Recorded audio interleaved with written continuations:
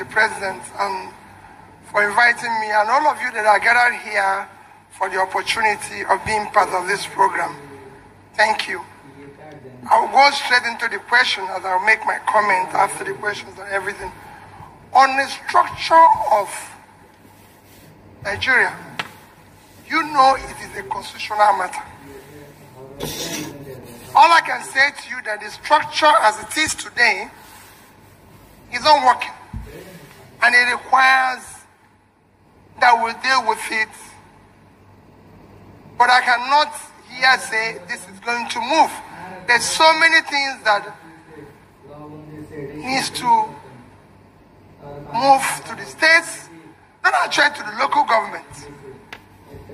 The local government, in a federal system, you actually have the two federating units at the center and the states.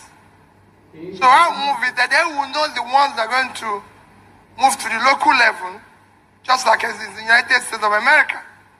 But there's quite a number of them. Education, agriculture, so on and so on and everything. But there are things that we need to do as quickly as possible, especially to do with the issue of security. There's no way we can continue with the central policing as we're doing today. We need to have state police, federal police, and like I've mentioned, local government police, but federal and state can be done as quickly as possible because the president has some few powers to do things as quickly as possible while we wait for the amendment of the Constitution. But I assure you that there's so many powers. On the other issue you mentioned, I wasn't quite sure what you mentioned about it.